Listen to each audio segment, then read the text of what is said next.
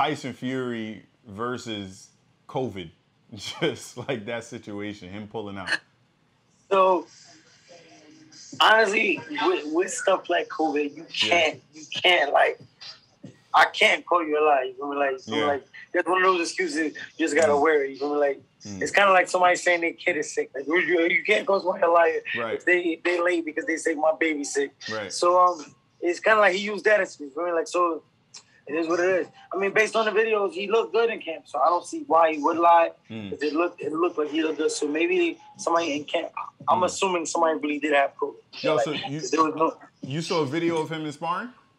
Yeah, I haven't seen him sparring, but I saw him in training camp because one of the trainers he's working with is a guy out here, and he's a lit trainer. Word. So I've been seeing him post different things. I know a couple people that's in camp with him. So from what I've been hearing, he's been looking good in camp. You know what I'm saying? So I don't see why he would do that. He probably really was cool. Word. There's also a lot of money on the table. Absolutely. We're like, so why push that back? Yeah, I thought it was crazy because I'm like, dang, man, I know Wilder was in the zone, and for him to have to reset and then wait another 2-3 months when the fight it could be that, bro. It could be that. Like, it could be a mental. It's mental. It could be all mental. There's a lot of different things it could be, but I'm just gonna go with his code. But yeah, that's something I thought about too. Wilder is super locked in. Yeah, like, I make it out of that and try to get back in.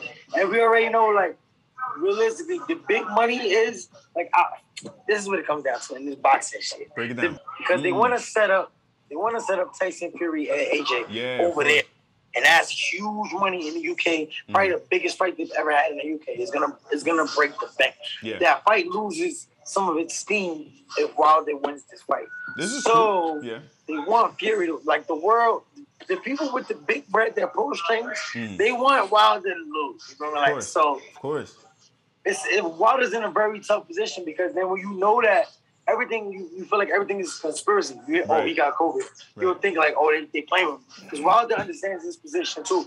He's there. He could potentially mess up a lot of money for these people. But he don't care. It's about his legacy, which I respect. Fuck your money. I want my legacy. Exactly. So, but he has a lot of stuff against him because everybody over there in boxing, around boxing with money, they all know how much money comes in to Tyson Fury fighting AJ. Of course. So, Wilder he's battling a lot mentally. People don't think about stuff like that. Like, I hate how media is trying to make it seem like Wilder, like, it's super corny to me, bro. Like, how everybody's talking about Wilder, how he responded to the laws. And I'm like, yo, put yourself in Wilder's position. Imagine you the man. Everybody you've been in the ring with, you put them down. You got rid of them. Then all of a sudden you get shot. Right. And you get a defeat. And your body really did feel a little off. You don't know why you felt off. Was it the soup? Was it the water?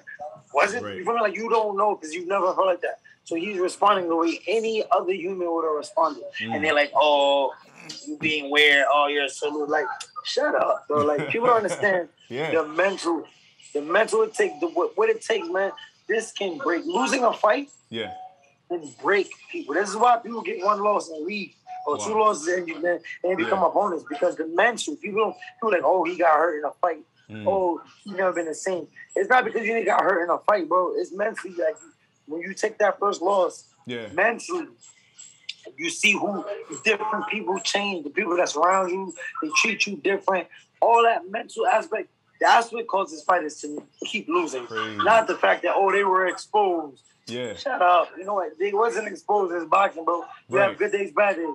But that mental aspect fucked somebody up. So I feel like Tyson, like, just think about this, bro. Freaking Ronda Rousey lost and became a WWE star. Just like that.